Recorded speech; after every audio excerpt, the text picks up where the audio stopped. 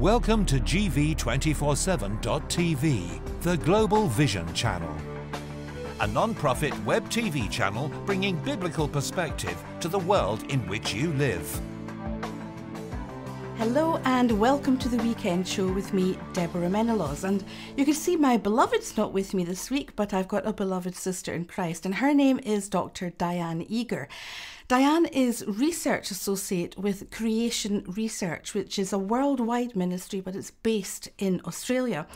And she's come all the way from there to meet up with us again because we actually filmed and interviewed Dianne at the Answers in Genesis mega conference in 2017, and she is featured on a couple of our other channels. So it's really lovely to see her again. And Dianne, we're going to get right into it. You're a medical doctor. However, you have a very strong interest in creation science, for example. Yes. Can you just tell me, why do you think the church is disinterested in creation science? The theological colleges, certainly in Australia, have gone down the route of theistic evolution for various reasons, academic credibility, whatever, but they are training up the next generation of pastors who then go out to the churches filled with theistic evolution, and also being told that creation is a irrelevant side issue, it's not a gospel issue, all sorts of things like that, which I disagree with, of course. But they then go out and they don't teach their people, and that means that people don't hear about it. Now, we find at Creation Research that people are very interested in it deep down, but they've almost been warned off, or they're simply not taught about it. So it's a case of ignorance rather than not wanting to know, which is rather sad. Do you think then that that is the reason why so many churchgoers accept evolution? Yes, it is, because it's the only thing they hear. And on the secular media, of course, on the TV, the internet, whatever news sources they read, they're bombarded with evolution. And the church is not teaching about it, and the church is not teaching the basic biblical truth of Genesis. So that's all people hear. So of course they believe it because that's all they know. Is this important to a Christian, what they believe about where we've come from? Oh, very much so, because what we believe about where we came from, of course, determines what we believe about where we're going. And of course, that's the centrality of the gospel.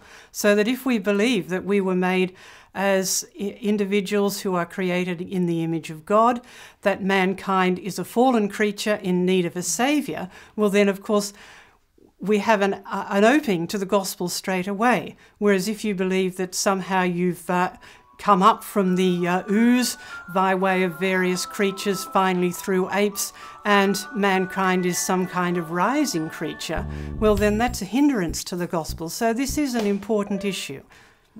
Dianne, do you think that science has actually been politicised? Well, any human activity can be politicised. And this is where it's important to understand that creation is not an issue of science versus religion. It is an issue of truth versus error. What is the real history of the real world? Now, science is a human activity. It's a way of investigating the real world, and it's a good thing to do.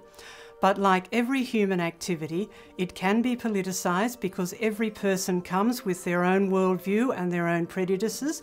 And Christians are in exactly the same situation. We all have our own ignorances.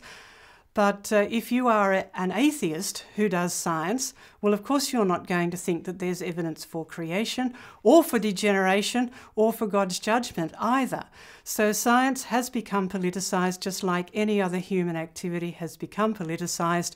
And we need to be able to sort out what are the facts in terms of actual scientific discoveries, and what are people's stories about them. And that's one thing we like to do at Creation Research. We have a regular newsletter where we just trawl the normal scientific news, just what comes out through the media, through the BBC, or the semi-professional literature and websites and the professional journals. And we show people what has been discovered. We tell people what story that the that the scientists are telling about it, and then we explain, well, there is a difference between what was discovered and what is the story they're telling about it. So let's have a look at what was discovered and see how we can understand it in the light of biblical history, because God is the God of the real world, and so what has been discovered, in fact, is good evidence for the biblical history of the world. And that helps Christians to stand firm on the authority of Scripture and not be afraid of science, because science is a good thing if it is used correctly. Coming from Australia, Dianne, what's it like in that country at the moment? Is it completely evolutionary? Are there still some schools that teach creation science, or is it just gone? Australia is a very secular country. A bit like the UK, except that we don't have quite such a long history, although our history does go back to the UK, of course. So some of our laws go back to the UK. In some states, scripture in school is a normal part of the curriculum because that comes from the original English curriculum. But in general, Australia is a very secular country. The government is very secular. So evolution rules, certainly in all the state schools. Occasionally, creation research is able to speak at lunchtime club meetings and things like that. There are some Christian schools who hold to teaching Genesis as literal history, but even they are being very, very highly pressured not to do that. You're talking about the real history of the real world there, Dianne. There may be some people tuning in who think that that's absolutely nonsensical, that you would have a literal belief in Genesis. Oh, yes, well, there are lots of people who pour scorn on us for that. The Bible takes the reader through the creation, a garden called Eden, the fall of mankind, a great flood, the rise of nations, the people called Israel, hope of a Messiah, a period of grace, a day of judgment, and a new beginning. The first 5 books of the Bible, called the Torah, are generally accepted to be recorded by Moses in the language of ancient Hebrew. The book of Genesis records the creation of the heavens and the earth and all living things created after its own kind. The ultimate creation was mankind, made in the image and likeness of God and put to work in the garden called Eden, with the command not to touch the fruit that would open their eyes to the knowledge of good and evil. Deceived by the serpent into thinking they could become like God, mankind disobeyed, resulting in the need to remove them from the garden so that they would not reach out to the tree that would give them eternal life. Yet there was a promise of a future redemption to come. Science cannot directly look at the past. If you want to know about the past, you have to have a record from someone who was there and has left a record. And in the Bible, we do have the record of the person who was there, the Creator God. And he has written it out clearly for us. It's easy to understand. And also, as a Christian, I follow Jesus Christ, and Christ is the Creator. It says in the Gospel of John, right, in the beginning was the Word, and he created everything, and all things were created for him. Therefore, he has told the truth, and we can believe it. So it's all set out for us very clearly that he made a good world, but it went wrong because of human sin, and God has judged that world. So the real history of the world is from good to bad to worse. Now, it doesn't end there. Of course, it does end with salvation and glory. But the real history of the world is there's a lot of change, but not evolutionary change. It's a good world that is degenerating. Whereas the evolutionary story is that everything started out as a sort of chaos and it's gradually going up. Now, those two things are opposite ideas, so they can't both be true. So what we can do is look at the real world and see, yes, there is change, but is it downhill change or uphill change?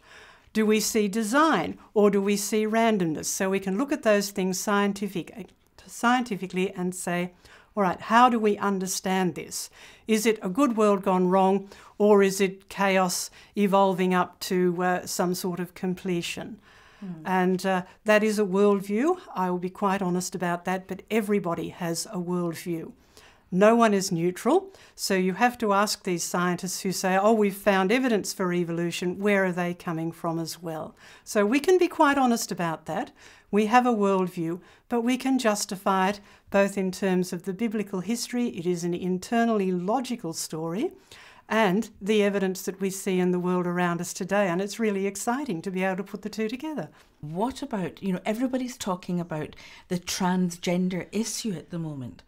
Now, what's happening in Australia about that? Very much the same as in the UK.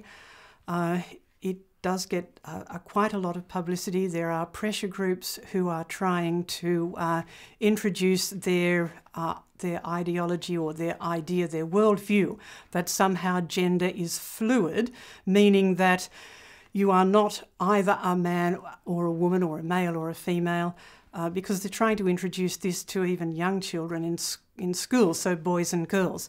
They are trying to introduce the idea that gender is fluid.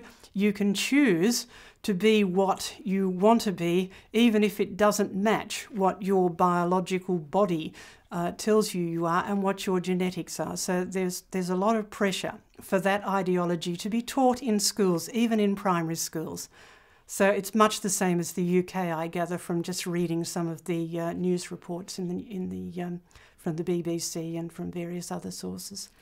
I think, if this was, 50 years ago, people would think that we were kidding, that when you're born, your birth certificate, there should be nothing in there for the gender, that you would choose your gender and be able to change it as you go through life. Now, have you any idea who or what is behind this? Is it intentional? Is it accidental, this belief system? Oh yes, there is an idea that you are assigned a gender at birth. But that's not true. Your gender or your sex is recognised and recorded. Now that's quite different to being assigned. The idea of being assigned means that somehow it's imposed on you, and that is what the transgender activists, the political activists, are trying to get across, that concept that somehow your gender has been imposed on you. But in fact, it's not true. What happens at birth, of course, is that your gender is recognised. What about the scientific reason behind this? I mean, is there a scientific reason? Well, there's no scientific reason for why someone who has a healthy, normally formed body should decide that they are a boy when they're really a girl, or the other way around. There are a few individuals who are born with what are called anomalous genitalia, and that is because there has been a problem with their growth in the womb. Now, that is just like any other birth defect where a part of the body hasn't grown properly. So it's like, say, a hole in the heart or a cleft palate. Part of the body has not grown properly. Now, that does not change the genetics of that person, because your sex is determined at conception. You are either male or female, depending on what chromosomes you inherit. XY for a male, XX for a female. Now, because your body has not grown properly, that doesn't change your sex. It just means that your body is not fully developed according to your genetic potential. And that is no different to any other birth defect, and it should be looked after from medically from that point of view. How can we help this person live according to their genetic potential? And we can test for the genetics these days very easily. It's interesting living in the genome revolution. It's very easy to determine whether someone is a male or a female. And then the aim should be help them to be what their genetic potential says they are. Now, that's only a very, very small number of people who have that problem. Most of the political activists are either fully formed males or fully formed females. In other words, it's very clear what their biological sex is, but for some reason or other, they want to change into another and force other people to accept that you can somehow choose to be one or the other, rather than accept what you are and live according to your genetic potential. It is interesting because, and I think I've said this before, Dianne, you know, when I was a little girl, maybe one day I'd want to be a fairy princess, but the next day I'd want to be a pirate or a secret agent, and want to be able, I thought, you know, if I was a boy, I'd be able to swing through trees, despite reading Enid Blyton, which had Georgiana in it, or Georgina, who was called George. You know, so if somebody had said to me, if somebody had come to the classroom and said, "Now, what would you like to be, a boy or a girl?" I know there's many times I would have put my hand up to say a boy. That's probably how I felt on that day. And I think many people think that this is the way that the situation will be handled. But of course, there are more, I mean, doctors do take it seriously, don't they? They test a child, they have psychological testing and so on to ensure that this is what they really want to do, to change gender. Now, of course, the problem obviously socially is that many people feel this is something that's being forced on them now. So something that affects less than 1% of the population is to be, we've to openly embrace that. And this, it causes awkwardness in so many situations, from prison to which toilets you would use in a shopping mall and all kinds of things. Now, obviously, we have compassion, as you say, that there can be genetic abnormalities and anomalies. And we have compassion for people who have thus, as you would say, in any other way. So it's difficult for Christians to know, how do we deal with these situations? But for you personally, Dianne, you know, being involved in speaking about this, has it had any kind of effect on you? How you think about these things? Has it impacted your life in any way at all? Well, when I worked in a university, actually, there was a woman who decided to transfer into being a man. That did cause quite a bit of awkwardness. I didn't work in the same department as her, but I did feel sorry for the men who did, who all of a sudden may have encountered this person in the men's loo. I never asked them about that, of course. But as a Christian, I believe that we are all made as individuals in the image of God, and God wants us to lead the best life we can according to our genetic potential, which is determined at conception. So before we have any thoughts, but God has thoughts. And therefore, people do have difficulty in the psychological and social situations that they live in, and they may find there is pressure to want to be different to what their biological body says they are. And I think the solution there is to help them to live according to the genetic potential that they have been given. Now, that may require a lot of love and care and counselling, but I think that is the best thing we should aim for, because that's when people will be physically healthy and also mentally healthy. But the confusion is real. I can understand that. We live in confusing times, and people are brought up in difficult situations where they are exposed to all sorts of ideas about males and females these days. We talk a lot about sex these days. We didn't when I was growing up. So I can understand why people are confused, but surely the solution there is to lead people to the truth about their biology, and to help them live according to what is built into their bodies, because then they will be healthy in their bodies, and hopefully as Christians we can help them to be healthy in their minds, because Christ has said you will know the truth, and the truth will set you free from confusion. Dianne, are there atheists who doubt evolution? There are, actually.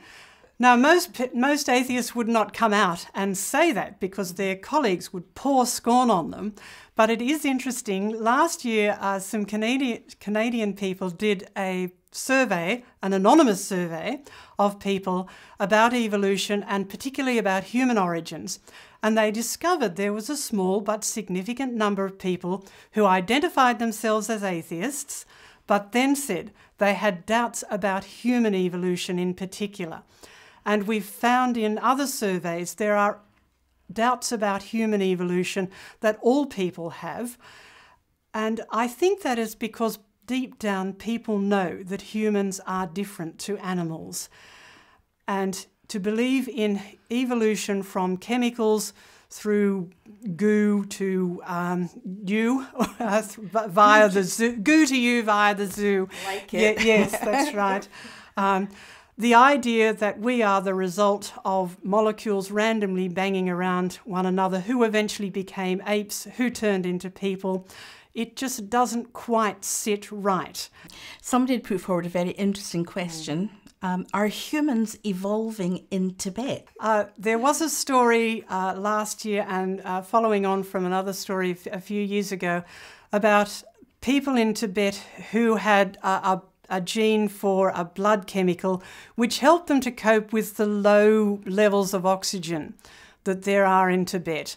And they found that people who had a particular oxygen carrying variant did better. They seemed to survive respiratory illnesses a little bit better.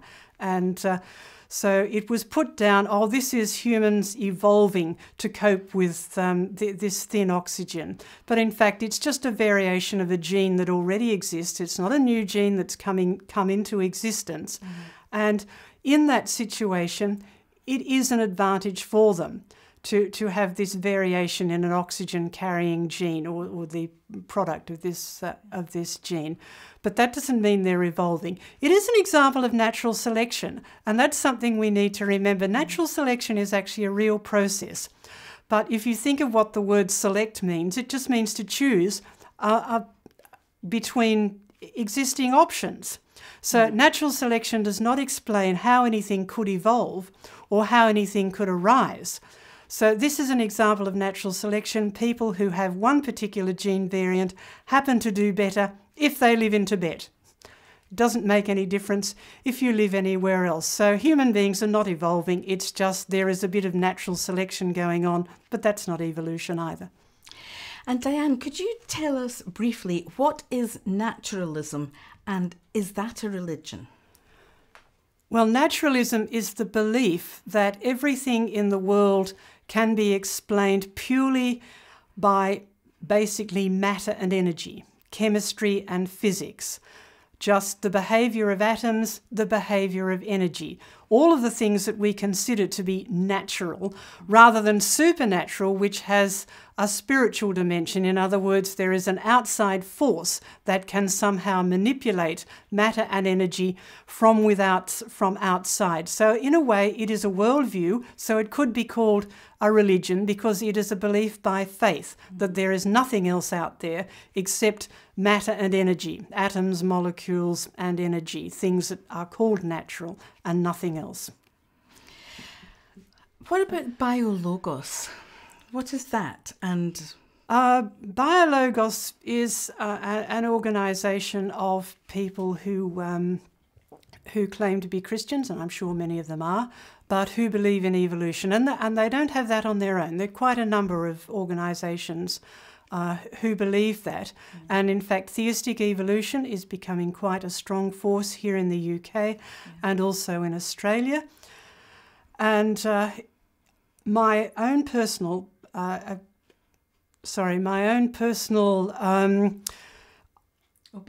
opinion is that I think it is a misguided attempt to maintain their academic credibility, because the academic world is very much atheistic and secular, but at the same time their faith matters to them in a personal way, and I think it's a misguided effort. Now, of course, I don't know people's personal hearts and minds, so I won't impose any belief on them.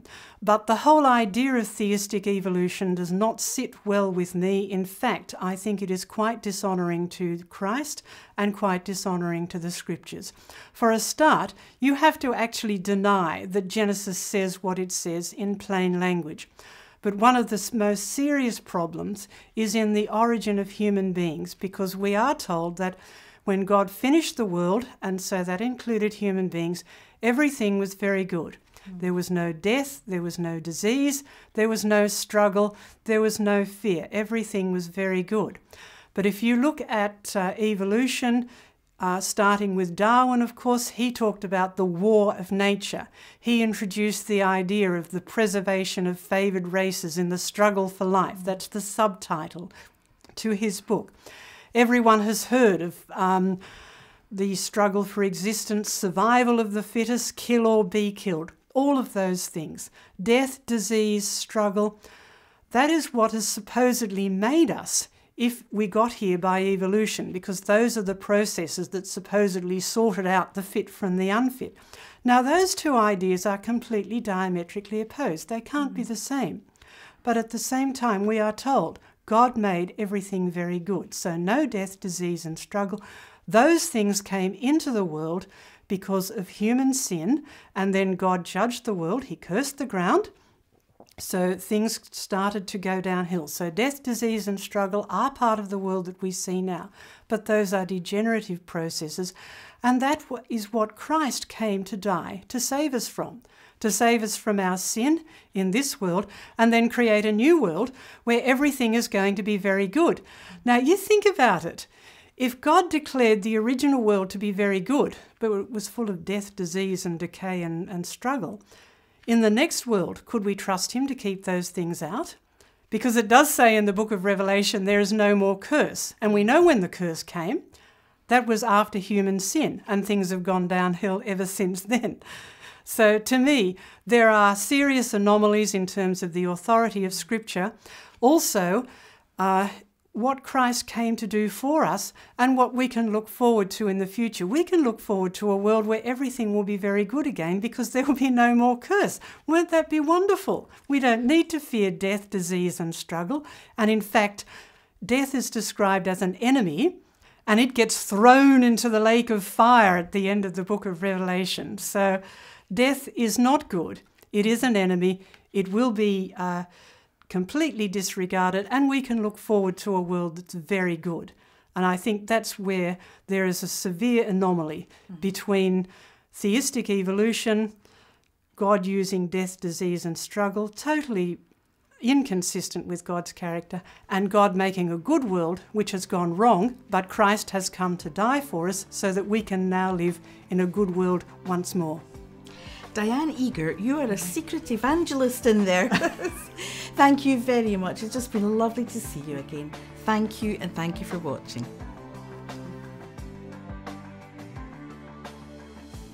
This is GV247.tv, bringing biblical perspective to the world in which you live. A powerful free resource with hundreds of short films on a wide range of Bible topics from experts around the world, plus full-length sermons and programs for teaching and encouragement. Choose from current affairs, signs of the times, a chance to voice your own opinion, and special offers on our full-length feature films, documentaries, and study materials. At over 4 hours in length, the Lamplight Project is a systematic 12-part Bible study series, a powerful teaching tool that begins with the origins of life and takes the viewer on a comprehensive journey packed with high-profile interviews, film, graphics, and illustrations, concluding with the return of Christ and an encouragement to stand firm and be faithful. Complete with a free study guide download for both personal and group study, this powerful interactive guide connects to over 1,000 programs with expert interviews on GV247.tv, our free service web TV channel. Does My Life Have Meaning? A powerful 1-hour presentation produced from the Lamplight Project. With a free copy of the Gospel of Luke, this film is crammed with engaging interviews, film and graphics. A life-challenging film to those searching for answers. As distributors for the Jesus film, we offer this timeless movie based on Luke's Gospel. This clear presentation of the life of Jesus Christ has been viewed worldwide and translated into over 1,200 languages. We provide the film with a free copy of the Gospel of Luke. The Daniel Project is a popular TV documentary that presents an overview of Bible prophecy and an encouragement to read the signs of the times. Hailed as one of the best TV films to be made on the subject, DVD extras feature a heart-to-heart interview about the way of rescue. Based loosely on the documentary, The Daniel Connection is a full-length feature film. This fictional thriller incorporates many of the themes promoted through pop culture and social media which affect people on a global scale.